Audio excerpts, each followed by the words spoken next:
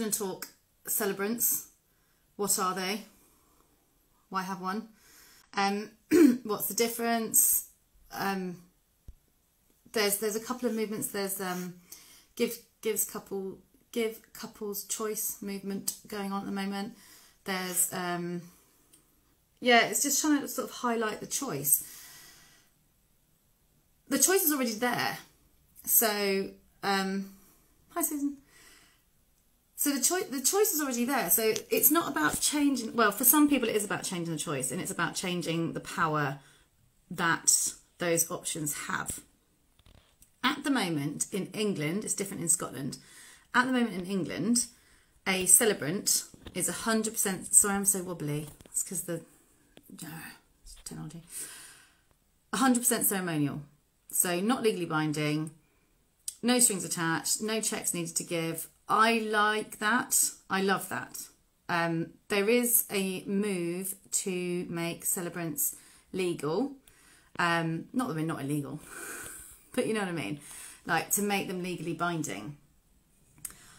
I'm not sure I'm on board with that. I know I'm probably going against the grain of pretty much every celebrant I know. So I love that they've got the drive for that. But I don't know if I'm on that train. For me, there is already choice out there.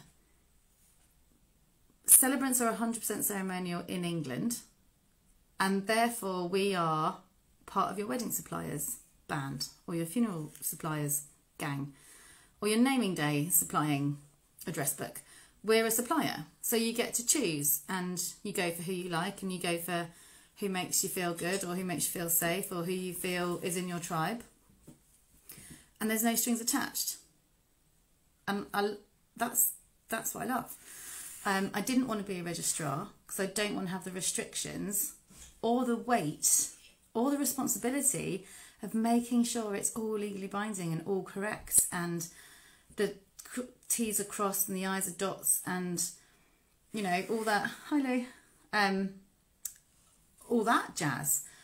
I don't want it, and I don't, because it has to be controlled. To make something legal, it has to be controlled. So there will be boundaries, and there will be constraints, and there will be checks that you need to have. But that's what registrars do. Registrars register births, deaths and marriages. They didn't used to register marriages because it was just the church. So they registered births and deaths because they put you in the system and they took you out of the system. What you did in the system, they didn't need to know. They were like, whatever. But then obviously Henry VIII got a little carried away with his weddings. And it didn't have to go through the church anymore because he changed the construct of the church, and it was now no longer Roman Catholic, and it was now Church of England, because that's Henry VIII for you. And so registrars then started to be able to register marriages as well as the church, but they didn't do the ceremonies. Now, if you're a registrar and you're just registering births, deaths, marriages, at some point, I should imagine, you'd want to take a ceremony because that's the nice bit. And so that section of the registrar has grown, and now they don't really tell you that you can just register your marriage without the ceremony. Even me going onto websites today, they're like, wedding, what? You're like, wedding's the event. I don't need you to be at the wedding. I just want you to register my marriage. And it's so deeply hidden. I think it's actually misleading, and I think that's what needs the attention. That actually, if you want to register your marriage, you need to be informed that just to do that is something you can do. You don't have to hire a room. You don't have to take the registrar out of their place of work on a Saturday 20 miles away from the office. You can go to them on a Wednesday afternoon, register the marriage, and it's under £100. They just don't tell you that. If you ask, they'll tell you. But I looked on a few websites. I've got a bride that didn't want to split the marriage and the wedding, so we were going to have the wedding, and then registrar was going to do the registration of marriage afterwards when all the guests were having their canapes. They were thinking that the couple were going to go off and just do their photos, but they were just going to go off and do the marriage and some photos. But then COVID and yada, yada, yada, yada. And it was just more simple for her to do her legals ahead of the wedding. But she tried 3 different boroughs, 3 different registry offices, so much digging. She's like, oh my God, this is so stressful. But I was like, try this person at this office and ask this question. And then she was like, tick, tick, tick, tick, tick, done, it's booked, thank you very much. I was like, it's so stressful. And it shouldn't be. But I think correct me if I'm wrong, when there's couples on here, the fact that you can get the legals done separately takes care of the stress and the worry of the legals. Because when you are doing it legally, you can't muck up the names. You can't have a drink beforehand. You can't have a joke and it be a little bit fun, because you have to do it soberly, sincerely, and after serious thought. And it has to be legally binding, and you meet them 15 minutes beforehand and you do some questionnaires and some tests. You know, it's not so much like, where did your husband-to-be go to primary school? It's not so much that. They're just checking, they're doing a very, very important check that you aren't being coerced into marriage. It's not an arranged union against your will. It's not for, green card, even though it's not a thing. But it's not to try and keep you in the country. They're checking that it's sincere and it's genuine and you both are doing it of your free will. And that needs to be done. I don't want to be the one doing that. I love the fact that when we come to the wedding, all that stress is done. The wedding is all event, all ceremonial, no legally binding contracts. You can do what you like. If you want to walk down the aisle with a glass of champagne in your hands, go ahead. I will have one and I will cheers you when you get to the top. If you want to have pieces of music that might have a hymn in, so will have religious connotations, or you might have Granny Sue who wants to read you All Things Bright and Beautiful, fine. Because I don't have to be impartial. I'm your supplier. If you want it, you can have it.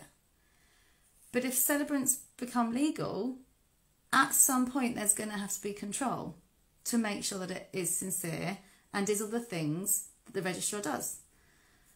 So it just isn't, I don't disagree with it. It's just not quite sitting with me, and I'm just a bit wary of it, and I'm doing a bit more digging.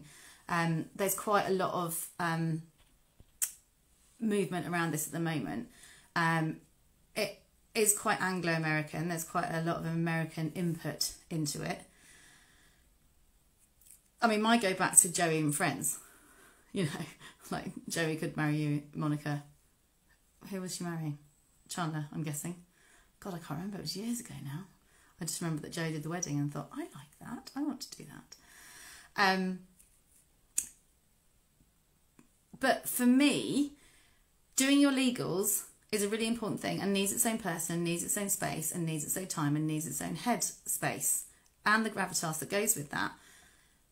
And I like that it can be done before or after, so that come the ceremony you can then do what you like. With a church wedding, C of E I know more about than Catholic, you do both. You have your wedding ceremony and you can sign your register, so you're legally binding, register at the end. You walk down the aisle and you can carry on walking to the vestry, or you get halfway through the ceremony and say, oh, now comes the signing, and you do the signing. But in both cases, registrar and church, the signing of the register is not the legally binding bit. You don't have to have a marriage certificate. If you don't have a marriage certificate, pretty much you can't do anything, because our society is you need the paper to prove it. But that's also why they can charge, and they can go, oh, it's £6.50 for your wedding certificate, because it's not an essential. Clearly it is an essential, but it's not an essential. So you can buy 2, 3, 4. I would say buy 3. Have 1 to keep, 1 to post, and 1 spare, in case it doesn't come back with the post. But what is legally binding is your witnesses. So the couple will have a witness each. So you have the couple 2, and then you have the 2 witnesses that are witnessing their individual person. So say, for example, your bride and bride, the bride would have her witness, and the other bride would have her witness. Groom and groom, bride and groom, whatever. And then the registrar would have her or his witness which is that random person sitting down. Which if you, I can't read it to you, no, sorry. If you've ever been to a registrar-led wedding, you have the registrar lady that says, it's great honour to be here. I'm here to, in the laws of da-da-da, and it's all quite formal. And then there's that random person sat there who she introduces, and here's so-and-so witnessing. And you're like, okay, who's she? She's witnessing the registrar, because you've got a witness, they've got a witness, and everyone is witnessing. That's the legally binding bit. I call upon these persons here present to witness that I, Helen Amy Noble, know not of any lawful impediment, da-da-da-da, and I call upon these persons here present, and I know not of any lawful impediment. 2 sentences, 10 minutes, about £80. That's you married. If the fire alarms go off and you need to leg it and you haven't signed the register, that's okay. You're legally married. The paperwork just proves that you've done your witnessing. So, there you go. That's the difference. In church, the vicar is licensed to do marriages within their building. So you can't have your marriage in the churchyard. You can't have your marriage in the field behind the churchyard. It has to be in the building because that priest is licensed to that church. I don't know for a fact if another priest can marry a couple in someone else's church. So say you grew up in Somerset in the family church, and that family vicar's lovely, lovely, lovely. He christened you, you'd love him to marry you, but he's retired. Can that retired vicar still marry you in someone else's church? I don't think they can. I think they can come along, they can be invited. It's courteous to say to the actual vicar of the church you're actually getting married in, would it be okay if my childhood vicar comes along and does some prayers? That's more courteous. But you can still get married in that church by that vicar. So is that helpful? The marriage licence, the paperwork, isn't the legally binding bit.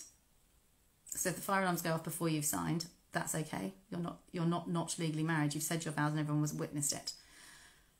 Separating the legals, if you take it out of the ceremony, so you're just saying to the registrar, I would like to register my marriage, just the 2 by 2, us two, our 2 witnesses, and you with your 1 witness. So it's the 2 by 2, the couple and the witnesses. In your place of work, in your time of work, so 10:30 on a Wednesday morning, we'll come to you at your place, in your place of work. We don't need to hire a room. We're not having guests. It's not a thing. It's not an event. We just need you to do your job as a registrar and register our marriages. And it's under £100. That feels sensible to me. With the movement of it going gives couples choice, you have the choice. You do your legally bindings and then you have your ceremony with someone you've met. That's the crux of it. The celebrant is your chosen supplier. You've chosen them, you've seeked them out, you've had a meeting, you've had a discovery call, you've talked about what your hopes and dreams are, you've talked about your aspirations, you've discovered your style, you've met with other suppliers, they know each other, it's the industry, it's just brilliant. With the registrar, you meet them in your dress on arrival. They're a complete stranger. Then you have those 50 minutes of quizzing, and then they'll sit at the top and do your wedding. There are some really lovely registrars out there, super lovely registrars, and they will try and make it as lovely as they possibly can. But there are constraints because it is legally binding. So there is a script that is countrywide. There are things that they have to say because there is restrictions and boundaries and legalities. So yes, you can have a lovely registrar, but it's chance, it's luck, it's fingers crossed, let's hope. The hope is you don't go into being a registrar if you don't like people and you don't like love and you don't like ceremonies, because that's part of the attraction of the job. But it's still a chance. More now, registrars are letting you say your own vows, they do have to say their own bit first, and then they can say, I understand you want to say something to your now husband. And everyone goes, ooh, and they can do the vows then. That is nice, but there's no dress rehearsal. There's no practice. You've just done all the legal stuff, which made you really nervous, with a stranger, so you've had to adapt to that. You don't get a practice, so you just don't know where to stand, when, where, with who, and how long, and why. And then she says, over to you. And you're like, ugh. But because it's still a legally binding ceremony, they still have to vet it. So you have to send your music in. You have to send your lyrics in. If you're having a reading, you need to submit it. Because if it says angels, God, spirit, whatever, that's a no. It's got to be, you know, A.A. Milne and Winnie the Pooh. Or something that is as nice as you can get it without going too deep. So I'm going to change hands because that hand's gone cold and freezing. Stiff, sorry. That sort of applies to church, that you can choose your readings to a point, but the general sort of practice is, I've got a lot of friends at vicars, that they will let you choose the second reading to be kind of whatever you want it to be, but they would prefer you to have a Bible reading, which is fair enough because you're getting married in a church. So you've got that choice as well. I think what's getting confusing and what people are sort of checking in on is that we're now getting quite Anglo-American, and I know from having my wedding meetings with my clients over the years that they'll say, oh, we do this, this, this. And it's like, okay, that's quite American. We can do it this way. And they're like, is it? And I'm like, yeah, that's how the Americans do it.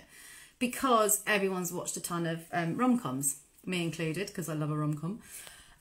But that flurry of royal weddings we had, that was a very British way. The maid's maid, so they come in after the bride. There's little touches like that that is English or British. So American is flower girls, bridesmaids, you know, keep it coming, single file, last forever, whole another track, pause, new track, bride. That is American. It's not wrong, but if someone says, oh, I want quite a typically English wedding, and I was like, okay, well, here's actually what's an English wedding traditionally. And by that, I mean, this is what used to happen in the church before we had the freedom to not have it in a church. But there's also security and familiarity. So they might say they want an English wedding, but in their head, it's the American way. And that's fine because they feel safe with it. They just didn't realise that was a thing. So, but then also for me, a lot of my clients want that sort of church feel because they've grown up in Church of England country, being England. They probably went to a C of E school. They all probably did have to sing All Things Bright and Beautiful. But it's not a bad rhythm of service. Like the way actually it's designed, it's quite a nice service. And I like that rhythm. You know, the way it is. What's the word? Like the order of service. So mine isn't too far off of that because I don't think it's wrong. I think it kind of works. Obviously, it's a template and we go this way, that way, over and under. Over the Irish Sea. That's a song, isn't it? A bottle of rum to fill my tongue, and that's a life for me. So there we go. I think there is already quite a lot of choice out there. I think people don't realise there's a choice out there. So it's not necessarily about saying we want to help you change your choices. It's about informing you of the choices that are already there. I think they will change. I think it might take a few years. But there's things like, they've said, oh, did you know that the wedding doesn't count if it's not consummated? And I was like, no, there must be more to it than that. So did a bit of digging, asked a few questions, spoke to the right people. And it's there because, right, how do I phrase this? So in the marriage law, it says you are entitled, I can't think of we want couples to make informed choices. Yes, absolutely. It's all about informed choices. But just it's information. And I was saying, Penny, that trying to get hold of the information about the registrars and the fact that you can do a 2x2, you really have to dig. And sometimes it's not there. So I was trying to do some screen grabs to send to a couple of brides. They were going, so what do I say and how do I do it and where do I go? Yeah, it's a whole, hi Lucy. It's totally about informing the choice. So, you know, couples, give me a call. I'll tell you what you need to know, because so many people don't know that they need to know it. You know, if you know what you need to know, you know what to research, you know what to find out. If you don't even know that it's a thing, why would you look for it? Why would you try and research it? Because you don't know it's there. So registrars are legally binding. They now add on the ceremony. If you just want the legally binding, you really have to dig. You have to ask the right questions and you have to quite persevere, because otherwise you'll get hit for a 500 bill when actually you only need to pay 100. The church has the advantage that the celebrants have, in that you will know them, but you will know them to a point, because main, like head office churches, which are called parish churches, will have more than one vicar. So the vicar's like the head teacher, I suppose, the chief exec, and they will have staff around them. So it might be you've met the vicar of the church, who's the vicar of the parish, but actually that's his Saturday off and his curate's doing the ceremony, or the deacon is having a go at her first wedding and you're her first wedding, and all your meetings have been with the vicar and not with the deacon, and you're like, oh, who are you? That's unusual, because they would normally talk about it, because they don't need to spring it on you, because they would have done the rota. But some churches do have more than one priest, and you will work on a rota. So who you book at the time of booking the venue, the church, won't necessarily be the person taking a wedding. With a celebrant, there are no surprises. You've chosen who you've booked. They are the person that you book. They are the person you have your meetings with. Just, if you spent a year and a half planning your wedding, designing everything, being invested, you might have spent a year in lockdown, why at the very end do you just want a surprise? Anyway. You might like surprises. I think there's different types of surprise. Anyway, same with funerals. In registrars register the death. They don't need to witness the event of the dying. Births, they don't need to witness the birth. They will need the witness, as in a parent or another witness, to register the birth. So that's where weddings is the event, birth is the event, death is the event. The registrars register it. If you are looking for a celebrant-led funeral, you have choice. Same. If you went to a church, the vicar that you speak to might not be the vicar on duty. Hopefully you get a nice vicar that will say, oh, it's not me that day, it's so-and-so. Can I meet so-and-so? Yes, of course, he works every other Sunday because he shares with 3 other churches, whatever. So it's just remembering to ask the question, is the person you're with at the time of booking the person that's going to take the ceremony? Same with funeral directors. When you go into the funeral arranger, meet with them, they might do a job share. So who you've spoken to on a Tuesday isn't the person that's going to sign your dad off on the Friday afternoon because they're on a job share. It's just knowing that's a thing and knowing to ask the question so that you have an informed choice to go, I want a church where there's one vicar doing one thing with my one person.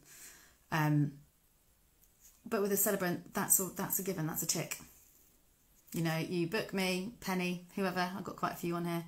Hello, celebrant gang. You book us. There are some celebrants who've grown in that they have a team underneath them, but they will let you know, and that'll be really obvious from their booking, that this is that person, and they have these people, and they become co-op's the wrong word, but and they just have, anyway, they have staff, people under their wings, something. So that's, for me, the really, really, really important thing. We are very WYSIWYG. What you see is what you get. There are no surprises, whether it's a funeral or a naming. And so I've got a naming ceremony coming up that pretty much nobody's met the baby because they've been in lockdown. And when the baby's a newborn baby, the last thing you want is a ton of people coming around because there's a deadly virus out there. So then don't get a stranger to come and do the naming. You're like, well, I know who you are. I know you've been in this bubble. I know you've had contact with these many people. So that's a controlled risk. If you're just letting strangers come in, that's not a controlled risk. So there you go. Hope that's helpful. Let me know if you've got any questions, comments. Yeah, WYSIWYG. What you see is what you get. And a lot more, obviously. I won't turn up with a scarf. Anyway, take care. Lots of love. Bye.